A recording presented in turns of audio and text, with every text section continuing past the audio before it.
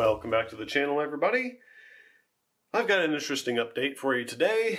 We are going to be unboxing, in general, the Voron V0. This is not the new 0.1, which was just announced a couple days ago, maybe a week ago, I think by now. But this is the original 0.0. I ordered this from Formbot, and it actually got here, I want to say, in about a week. It was actually pretty quick. They did have I think for me it ended up being about an 11-day lead time, so they can source the parts and everything. But other than that, shipping from China actually came pretty quick, so I'm excited to try this thing out. Very small build volume Core XY. It's a 120 cubed with a Core XY system on it. Let's go ahead and unbox this thing and see what this is all about.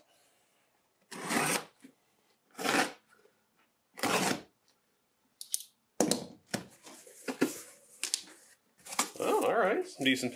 Oh, wow. Ooh, yikes! That is one smelly package. Oh, wow, geez. So I'm not talking like feces kind of smell, but like the really strong smell of solvent or glue. And I mean very, very strong. In fact, give me a second. I have to go open a window. Oh, that's bad. Yeah, buddy.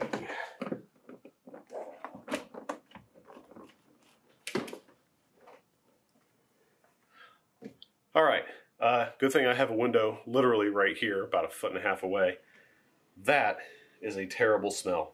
I don't know if it's what they used in packaging, if it's a component, if something is leaking. I don't know what the deal is, but whew, this stuff really smells. That's bad.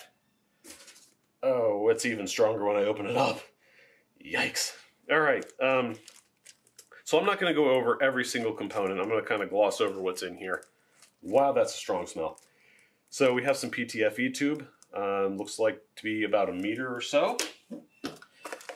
We have the quick fuse for the bed, which needs to be mounted on the other side. This is the heat pad.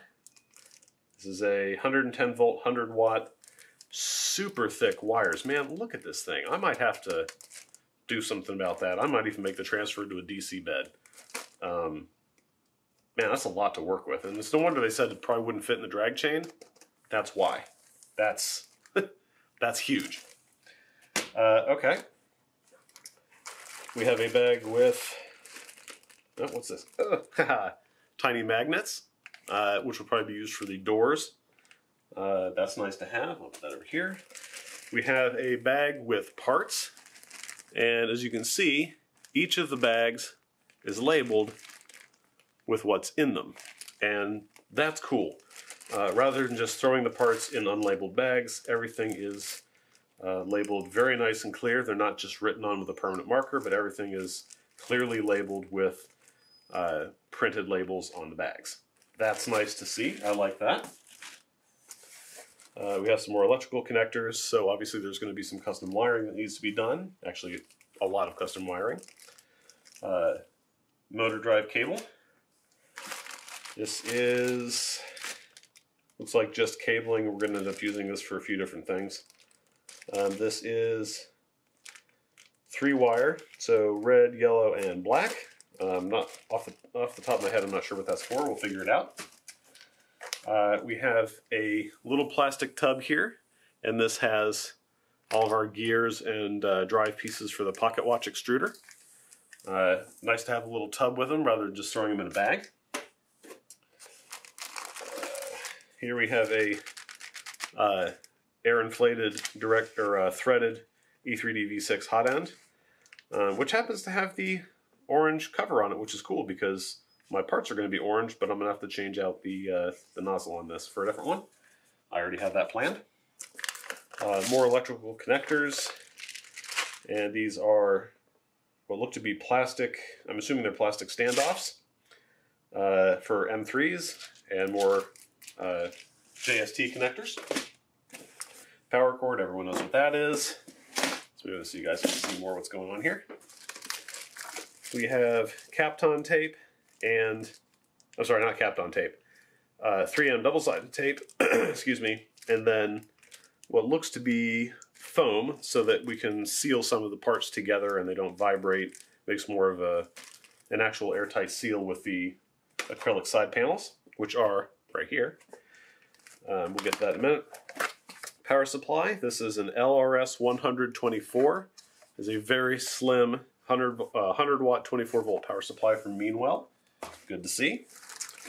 Power switch, which is simply your AC power in with a switch in the middle so that you don't have to consistently plug and unplug the power cable from the back of the unit when you do.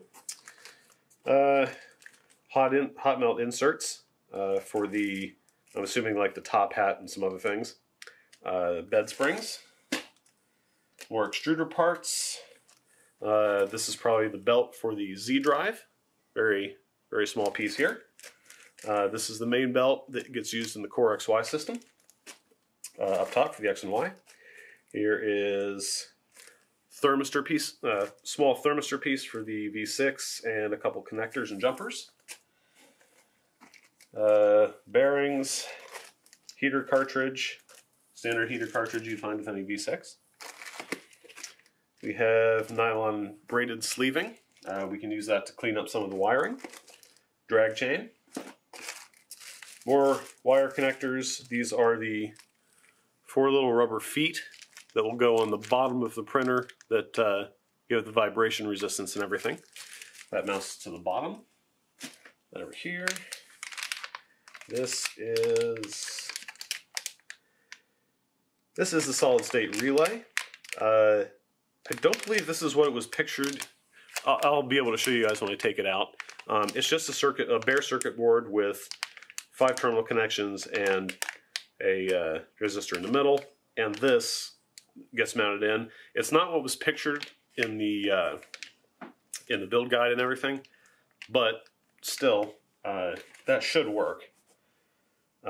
More bearings that are in here. Looks like one of the seals might have popped off.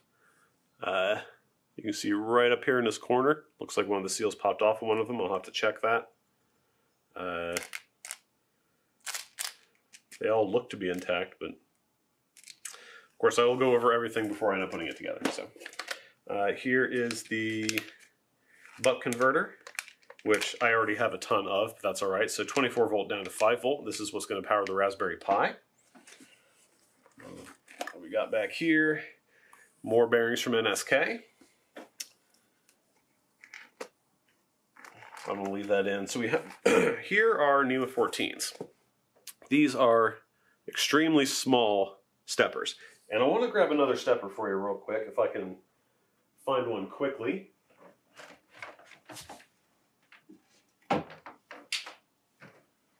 Okay, so this is a NEMA 14, this is a NEMA 17.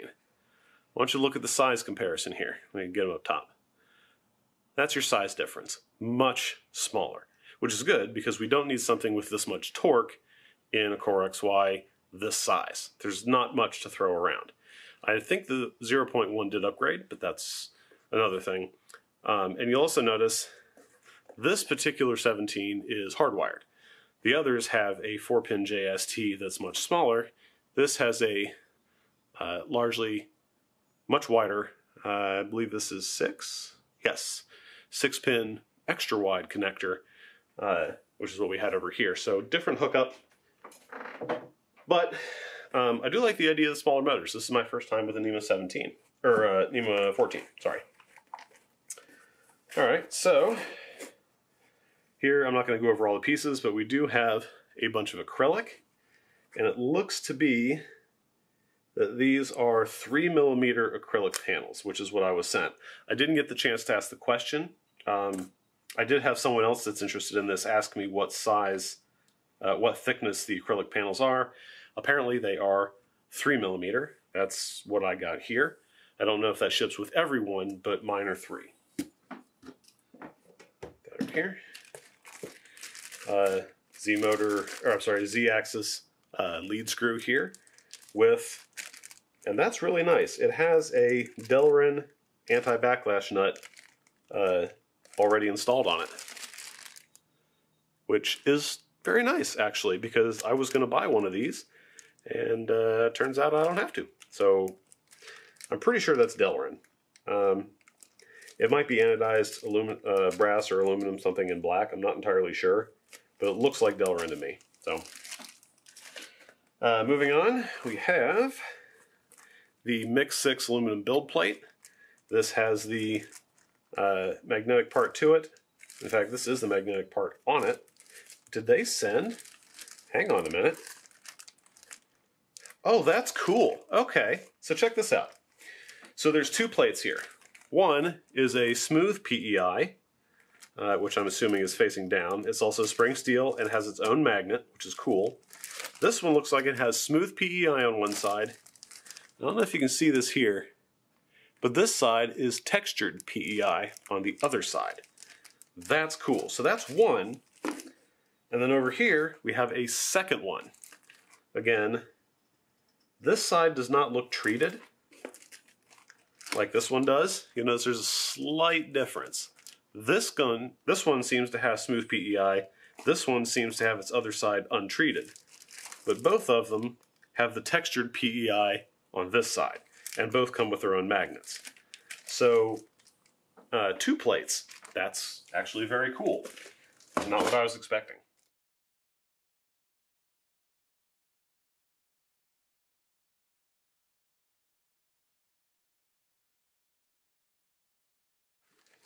And here is the Mix 6 aluminum plate. It is covered. That's very nice. It's pre-drilled. And the downside with this is that this build plate does not have the tap. I don't know where I put it. It's somewhere in this pile over here.